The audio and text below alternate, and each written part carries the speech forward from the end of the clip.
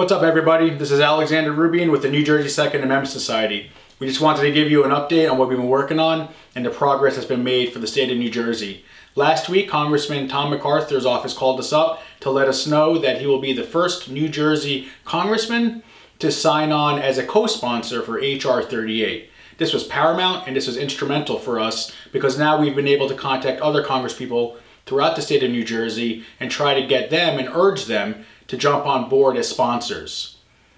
It's important that members of the organization reach out to members of Congress and now the members of Senate to tell them about our concerns. One of the biggest things that we found when we were in DC speaking with the staff members and the congresspeople face to face is they do not know the terror that we deal with every single day in the state of New Jersey.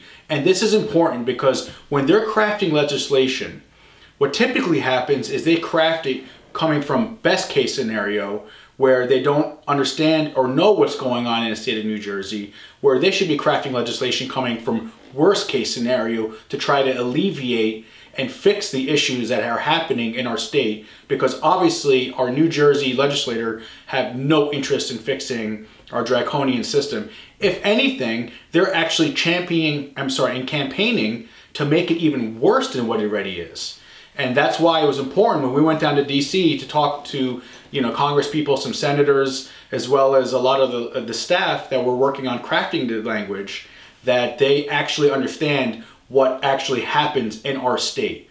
It was actually interesting because many times we would describe something and nobody would believe us. And then we would say, well, here's the news article, here's this story, here's this story, here's this story, and talking about example after example, not theory, not hyperbole, but actual case examples of people that have become victims to the crazy system that we have in New Jersey that, many legislators from our state actually boast as being something that should become a national model. That's why it's instrumental that when New Jerseyans stand up, we channel that energy to the right people, so that they create and craft laws that are going to help protect us as well as outsiders from other states that come to New Jersey that exercise their right in a majority of normal America.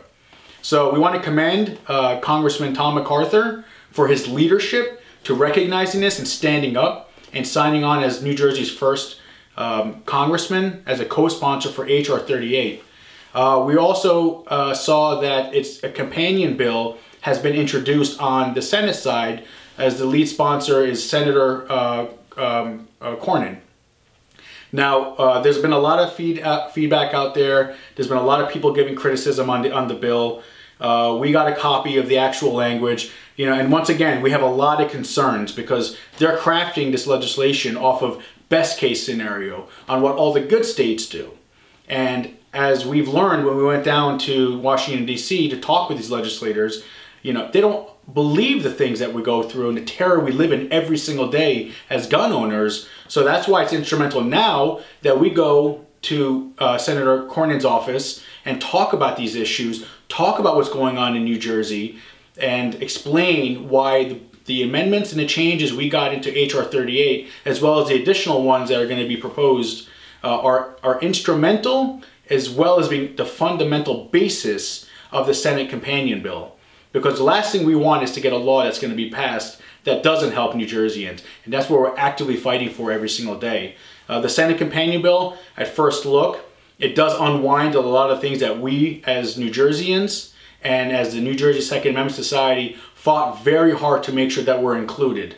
And listen, once again, this is a classic example. New Jersey gets thrown under the bus while other states reap benefits, and we are used as the poster child of why you should never have any additional laws and you should not have specific things put into legislation.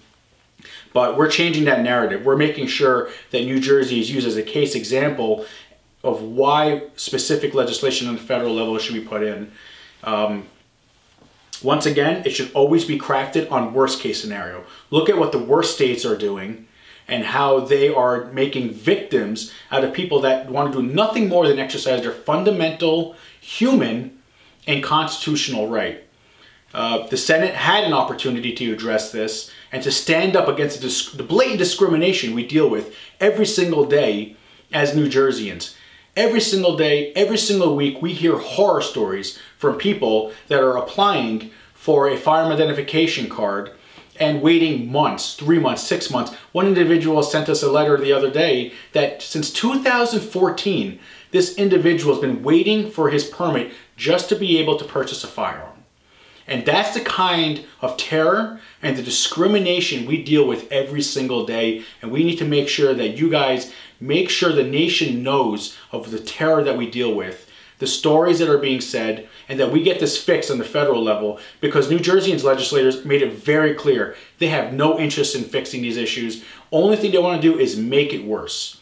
So I'm asking everyone to share our stories, to share what goes on in New Jersey. Share this video on Facebook, on Twitter, on YouTube, just so that people understand that if you give them an inch, they will take not a mile, but 100 miles when it comes to the ways they want to infringe on our rights. We're going to fight vigorously on the Senate side. It's the language is still going to be, it's still not posted on the congressional website. However, we got a copy of it. We reviewed it. Like I said, there's a lot of gray area there that it does not help New Jerseyans. So we're going to reach out to Senator Cornyn's office. We're working with some of his staff members now to make sure that things are added specifically in there so that New Jersey becomes a state that we can exercise our fundamental basic rights. We also want you guys to share your stories with us with hashtag NJ2AS when you're posting anything on social media. Make sure you tag the senators and the congresspeople that are sponsoring these bills, specifically the main sponsors. We already checked. Senator Cornyn already has social media. He's up there. Congressman Hudson, we want to thank him for his leadership, because he proposed and pushed forward a bill that would be a game changer for New Jersey, that addresses all the issues that New Jerseyans deal with on a daily basis and the terror we have to live in. So wrapping up, just, we want to let everyone know we're fighting for this. We want to fight for New Jerseyans' rights to make sure that we can exercise our rights on the state level as well as on the national level. And we also want to make sure that people that do come to our state have the ability to protect themselves with what standard features they might have under firearms in their home states. That's also critical language that Congressman Hudson included in his legislation and was made sure that people that might come into our state with something that may be legal in their home state is illegal in New Jersey, and suddenly they're serving up to 10 years in prison because of it. So just join us on social media. We're on Facebook, Twitter, and YouTube. We just wrapped up our February gun giveaway. It was very successful. The money that we fundraise off of that is going towards fighting for the cause. We want to thank Howell Gunworks in Howell, New Jersey. They have an amazing facility. Go check them out. They're a proud sponsor, and whenever we need something, they're there for us. They have a phenomenal inventory. They have a great selection of different types of firearms, as well as a huge selection of ammunition, of things that you cannot typically find in any other store. And they have a master gunsmith on staff as well.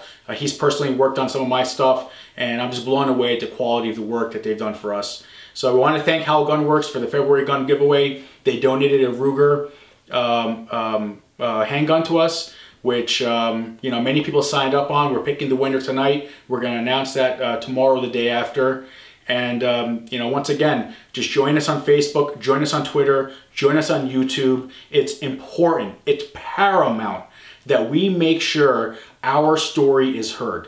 We want to make sure that every senator and every congressman in Washington, D.C. knows about the terror and the discrimination that we deal with every day. If you go to our YouTube channel and you go to our Facebook and Twitter, you can see all the undercover videos that we've posted, and explicitly having government agents discriminating, telling people we'll do the permits when we feel like it, telling one woman she was too small to own a gun, and not even allowing her the ability to apply. I mean, the terror and the discrimination goes on and on and on. And that's what we're fighting for. This is our opportunity. Let me emphasize, many people have become very complacent ever since President Trump was elected. And I've seen a kind of a different tone talking to people different attitude. Now, this is not our time to sit back and relax. This is our time to strike. This is our time to fight back and take back what was stolen from us and make sure that it never happens again. And that's why we want to make sure this is paramount. We want to make sure that this is front and center with every congressman, every senator, so that the first things they wake up every morning to is thinking about how they're going to help New Jersey, and the last thing they think about when they go to bed is how they're going to help New Jersey. Thank you again for all your support and help.